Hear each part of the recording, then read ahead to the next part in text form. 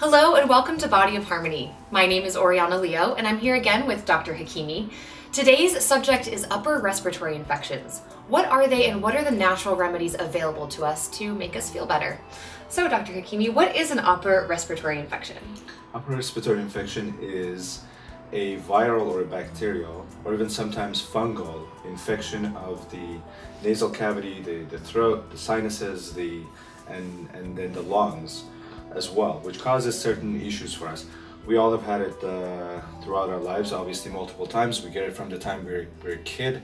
You know, when we're 3, 4, 4 or 5 months old, we start getting upper respiratory infections. And as we age, it changes. At times we get what we call the flu, which has its own symptoms, which is the nasal congestion, the body aches, the fevers, chills. Some people get diarrhea with it as well. Muscle aches, joint pains. You tend to know when you have the flu because Exactly. It's so bad. Because you can't move anymore. Right. Right? As opposed to a cold, which is a little bit less severe and you can actually still function, but you will have some other symptoms with it, which is what we're going to talk about today, based on the location that it is in the body. Okay. Our body has certain defense mechanism. One of our defense mechanisms is our skin. So our skin actually helps us, protects us from the bacteria, the fungus, and the virus that we come across with. And it cannot penetrate and go inside our body. Okay. The next defense mechanism that we have is our mucous membrane and our stomach. So what happens is, throughout the day as we talk and we go around and we breathe in the air, we're breathing in a lot of bacteria, a lot of virus, funguses, and other chemicals. And the upper part, the nasal cavity and the mouth cavity, sort of humidify the air and also trap some of these bacteria and virus. And what happens is we continually swallow these things and they basically go down inside our stomach. The stomach acid is there to actually kill a lot of these viruses and bacteria. So that's the other... Interesting. Exactly. That's the other barrier that we have to the external viruses and the bacteria that comes in. So the same acid that helps us digest our food is the acid that will kill potential pathogens or bad bacteria that get into our body? Exactly. Okay. And that is one of my issues with taking antacids, is because not only we're taking away body's ability to digest food properly, we're also taking away the body's ability to sort of support itself and protect itself from the external bacteria. So, in theory, taking too many antacids or even taking antacids at all could affect your immunity? It can definitely, Wow. And there are some studies that show that patients that are in ICU that are put on antacid actually do worse than, as far as infections are concerned, than the people. But that's not what we're going to talk about today. We're going to talk about our GI system and heartburn and stuff at a later time. Okay.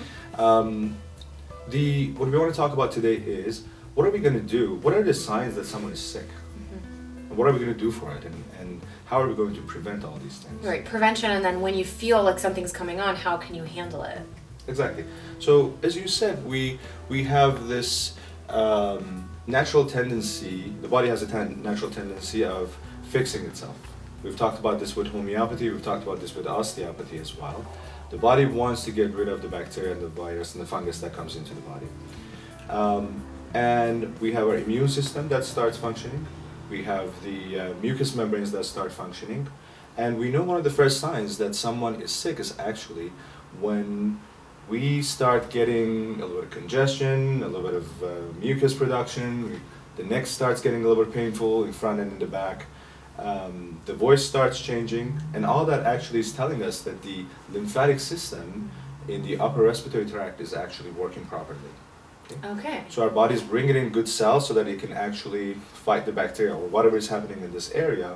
We want the body to actually be able to kill those things. So when we're having some of those very early warning signs, that's actually a signal that our immune system is kicking in. Exactly. So it's working, but we may be getting sick. Exactly. Okay. And that we have been exposed to something. Okay. Right?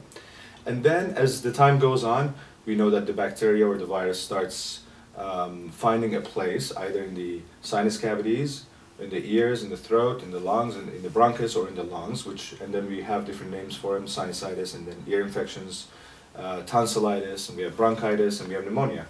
So the virus or the bacteria sort of find a place and start growing in that area. And that's the area that usually will have pain. Everyone who's had a sinus infection or an ear infection or a throat infection can tell us that there's definitely pain involved in the area as well. And that's around the time that we start feeling the secondary symptoms that we get with an infection, which is we start getting tired, the appetite goes away, we get body aches and sometimes joint aches and fevers and chills.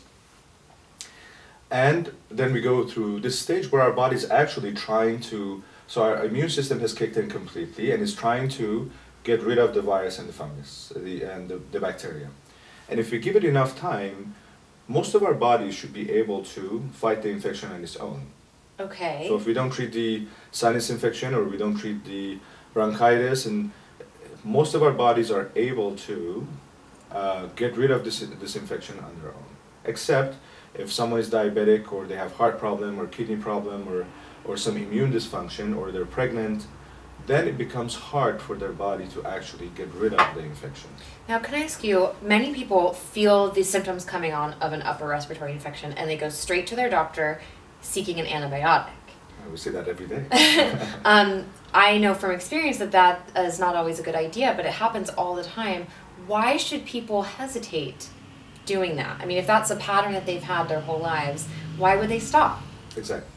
The reason is because taking antibiotics actually gets the body weaker a little bit because we're trying to kill the bacteria that's offending us, but we end up killing a bunch of different bacteria that's normal to our body and natural and live with our body, that are beneficial to our body. We kill those as well. So we start getting weaker at the beginning.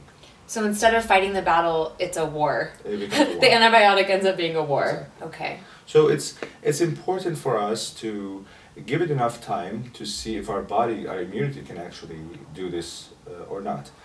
The second thing is our immune system gets used to taking an antibiotic and doesn't want to put up the fight anymore. The last time I took antibiotics, I was thinking about it the other day, was 10 years ago. Wow. And since then I haven't had any antibiotics.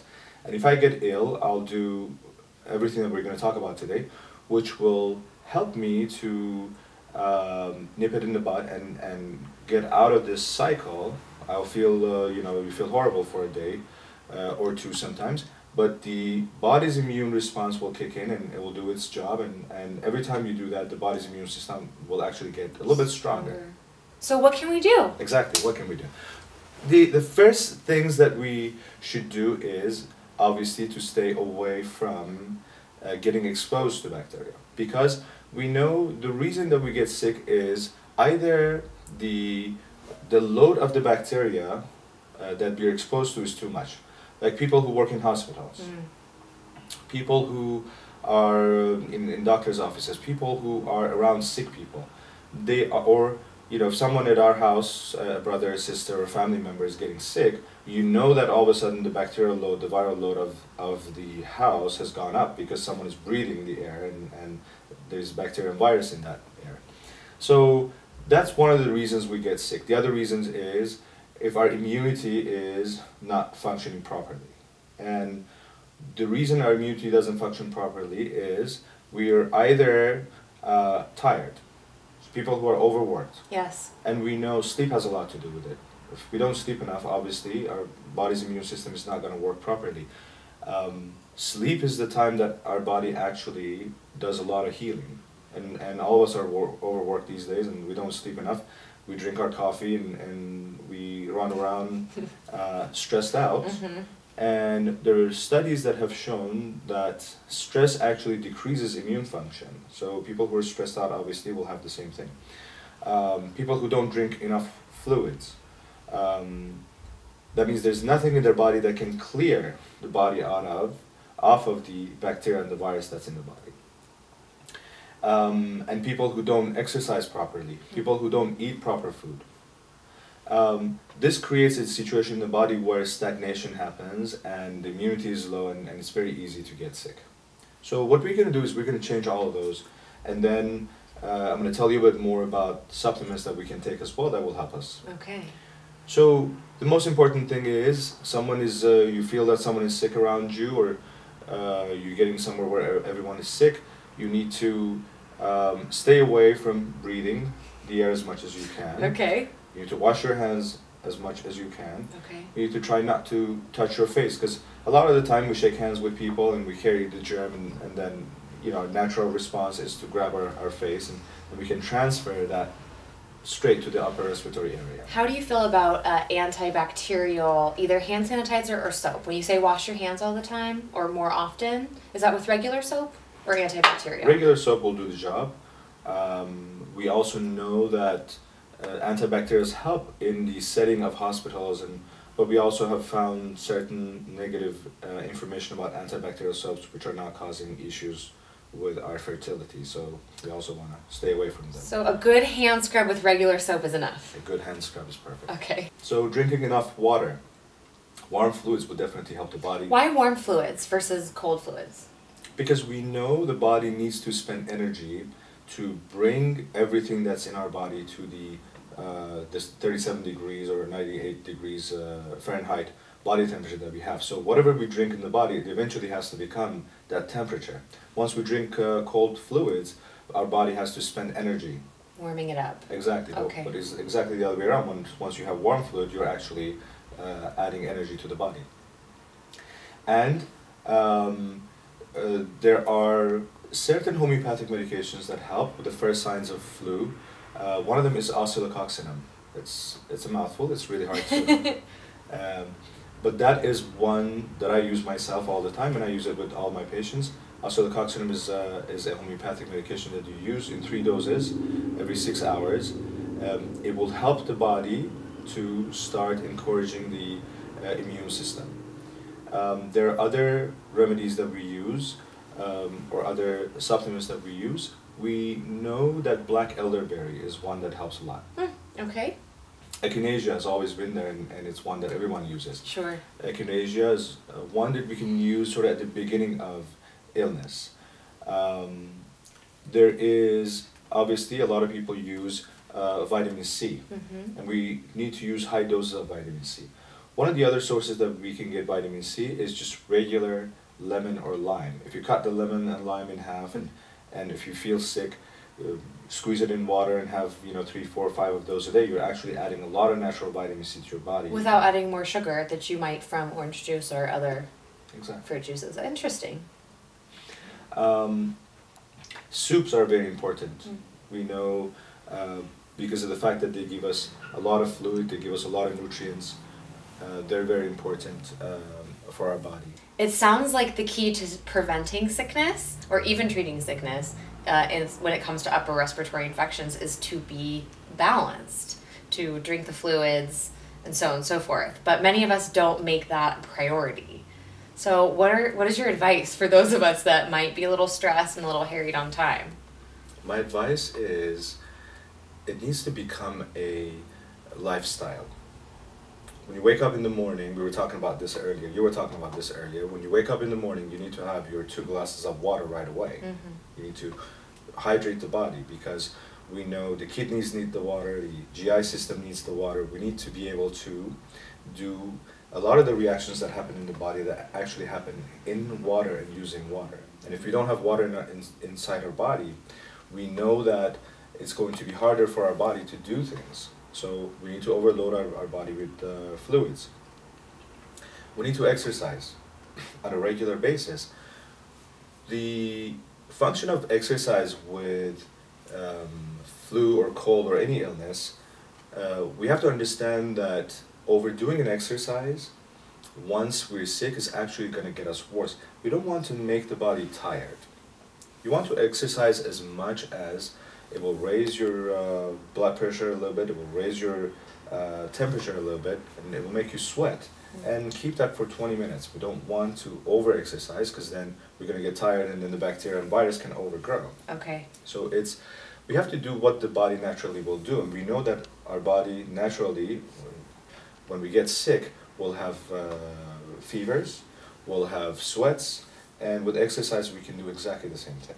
Now, how do you know when you really do need some antibiotics? How do you know when you've been doing everything right, you think you've been taking your echinacea, once you start feeling sick, you're taking your supplements, when is the time to think, okay, now I need to go and get some more help? We have taken all the homeopathic stuff and all the natural stuff for a while, and we see that not only we're not getting better, we're getting worse.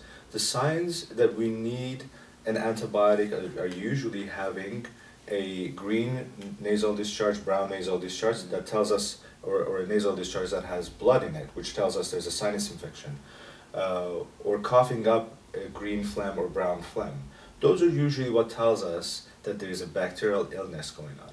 And if we're not getting better, obviously, and also if there's any other illness that prevents us from getting better, and some of us, our doctors have told us already, people who have heart issues, have heart valve issues, our doctors have told us already, you need to have an antibiotic as soon as you get sick. So we're not saying don't take an antibiotic. We're saying for a healthy person who has no other issues and all of a sudden gets sick, we can extend this period of time by adding some healthy exercises to see if we can prevent getting the antibiotic so that our immune system can actually kick in. And get stronger. Get stronger. Otherwise, we definitely have to take our antibiotics because we just... And how long is long enough? Is it 2 weeks? Is it 3 weeks of not getting better and getting worse? Many people, I think, aren't patient enough, and they don't know how long it is that they're supposed to be waiting. I think usually is 1 week, because an illness will come to our body within the first 3-4 days. We'll feel it. 4th day should be the worst day, and then after the 4th day we should start feeling better. So by day 5, 6, 7 we should feel better. If our immunity can kick something out, it will be able to do it that quickly. If after 1 week or 5, 6 days you're not getting better, you're actually getting worse, that's when we need to see our doctors. Okay. So in conclusion, we need to make sure that we're sleeping, we're well hydrated, and we have an exercise routine. And all this is just to maintain immunity and stay healthy.